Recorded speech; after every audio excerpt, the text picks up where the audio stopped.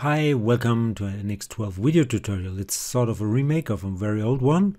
It's a spiral staircase and it's with expressions, so I could control it with those expressions and it adjusts. And the most amazing thing in NX12, you can do it with a pattern. Just a pattern, no need for a helix. So let's have fun with Siemens NX. Okay, let's start with a sketch for the step. I need a circle. Diameter might be 200. Then go for a profile and try to snap here. Go to the center and then go right over there. Go for a trim. And add an angle of, let's say, 20 degrees.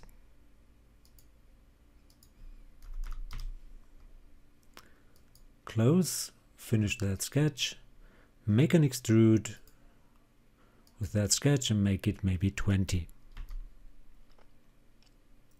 Confirm, hide that sketch. And now I can go for a pattern feature. And you have to go for a pattern feature, otherwise it will not adjust if you go for geometry pattern, sorry. So go for the pattern feature, select the step and switch to helix.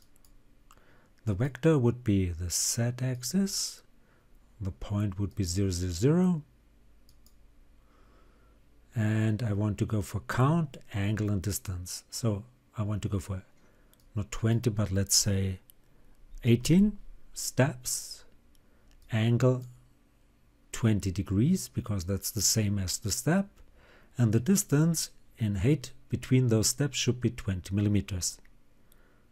That would be okay, so let's confirm. And I've already got a nice sort of stairwell. But please note, these are bodies, because that's a parasolid based program.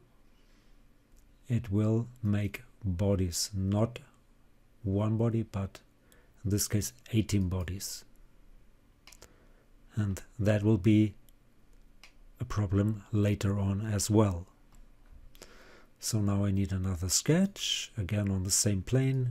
Confirm, another circle, and maybe the diameter is 50 or 60. Let's go for 60. Finish that sketch. Let's make another extrude with that sketch here, and the height should be 18 times that step height. That would be 18 times 20. And make none and confirm. Now if you want to unite those solids, it will not work, because it's a parasolid based program. Let's hide that sketch as well. Which means those steps do not overlap, do not intersect, but they touch only with a straight line, and that's not possible in parasolid based programs. So in order to make it work, I will add a little bit to the angle here and a little bit to the height. So I go for the first sketch and go for the details, and I want to change that angle here, that 20 degree angle, and it should be 20 plus 0.01. And the same for the extrude, not this one but the first one. That 20 should be again 20 plus 0.01. And now that has to be changed as well. So go for this extrude and add there 0.01 as well. And now I can unite it. So I want to use this one as target and the complete pattern feature as tool. And confirm. And that worked. Now I want to use expressions and make this a parametric model. I want to go for 3 expressions or parameters, user parameters. So let's go to Tools, go to Expressions, and first you should hide all those parameters. So go for only user-defined expressions.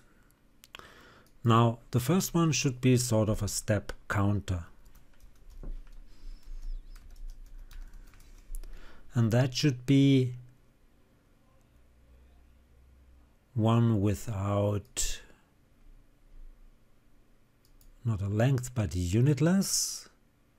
And right now the value should be 18. So if I insert that parameter into my model, it should not change. Next I need a step height.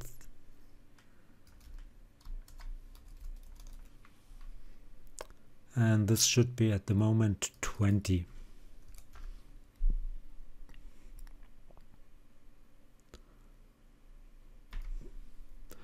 And I need a step angle. And this should be an angle, yes.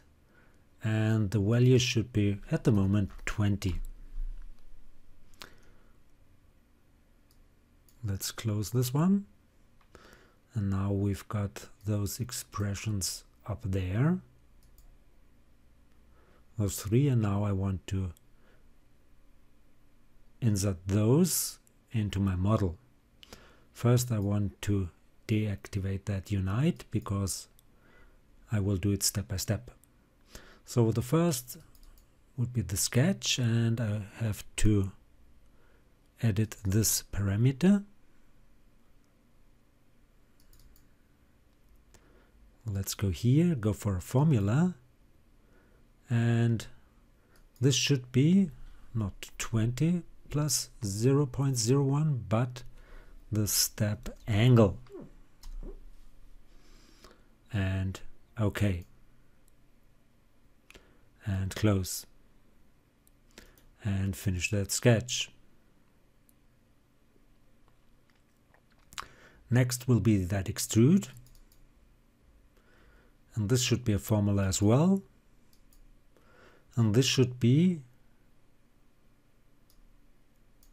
the step height plus 0.01 and OK. And I might get an error because no, it's still OK with those dimensions. And the last extrude would be, no, I have to go to the pattern feature, and that count should be formula, the step counter,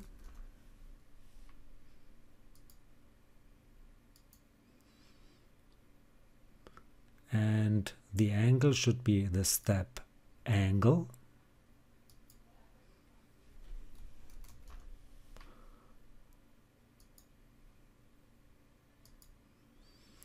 and the distance should be the step height. So go for formula, go for step height and confirm and OK. Let's see if the unite works. Seems to work. Let's hide those sketches and change the values, but that extrude should be touched as well. So this should be a formula, and that would be the step counter multiplied with the step height,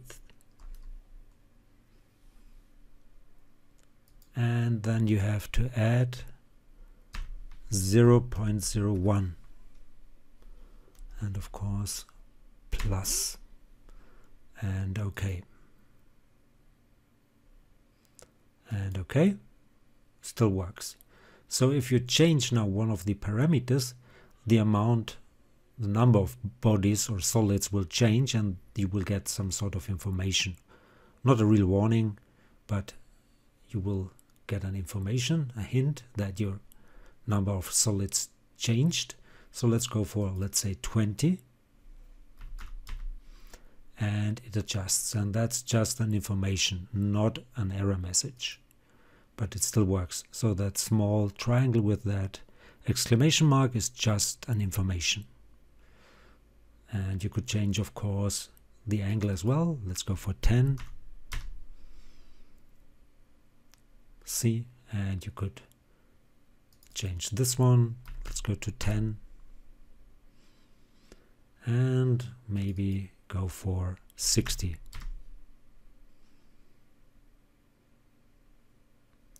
Again, the number of bodies changed, but it works. It works like a charm. So I hope this was helpful. Hope you enjoyed it. If you did like it, please give it a like or leave a comment. If you want to see more, please give it a like or leave a comment. Please subscribe to my YouTube channel. Please subscribe to my Facebook cat fan page. Would be very nice of you. I want to get more likes and subscriptions over there as well. Thanks for watching. See you to the next one. Bye bye.